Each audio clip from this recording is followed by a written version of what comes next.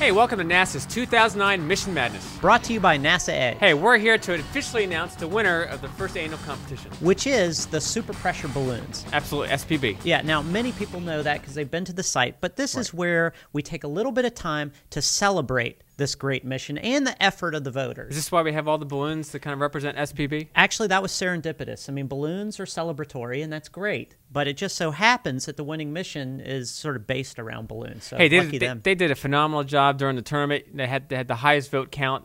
They really rallied their troops and their fans all across the country to vote for their mission. Yeah, and it was true every round. They beat everybody. You know, the total wise got more votes than any other mission in each of the rounds. I have to tell you, the way the brackets laid out for this tournament, I did not expect this to happen. No, in fact, I printed out 64 brackets, and I did have one that had SPB winning, obviously, but still, I did so poorly in so many areas. In fact, as you know, I endorsed Soho, and my support actually may have contributed to their loss. So I apologize to Soho while at the same time celebrating SPB. I was just shocked in the tournament that some of the heavy hitters lost in the early rounds. You know, the Mars rovers, Apollo 11, Hubble, Apollo 8. I was shocked. It's crazy. Well, we'll see what happens next year when we have the tournament again. That's right, and we're going to go over some options for next year. If there's a tournament, we're going to evaluate the whole voting structure and everything just to make it a better competition. People brought up some really good ideas, absolutely, and things like that, but none of that should take away from the fact that SPB is now, the 2009 reigning champ. And in fact, they're in studio. In studio? Yeah, I have an in-studio guest, SPB himself, right here. Is this a sample of one of their super pressure balloons? Yeah, this is one of the super pressure balloons. Obviously, they're going up to gather some data. All right. Fresh from voting, actually. They're so it's gonna be gathering data and looking for a new co-host for NASA Edge. Is that what it is?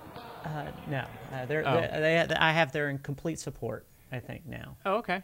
Even though I didn't. And as a prize for this year for winning the Mission Madness tournament, we're actually going to be coming to their neighborhood to do an NEAT segment. So stay tuned. At some point this year, we'll be knocking on your door. Which will be a lot of fun. Now, Soho and the other guys they also respect SPB's efforts, and they sent along a representative balloon. I demand a recount. Maybe they're not good sports after all. Yeah, there was some controversy about the voting. I'll just let that go. But rest assured, everything was above board, and there were no voting discrepancies. Hey, and I just want to congratulate all the missions in the field. I mean, every mission's awesome. You know, you can't really go out there and say, hey, which mission's greater than another. You know, they're all great. You know, NASA's done a great job over the past 100 years or so. Or not 100 years, but, you know, eventually it'd be 100 years.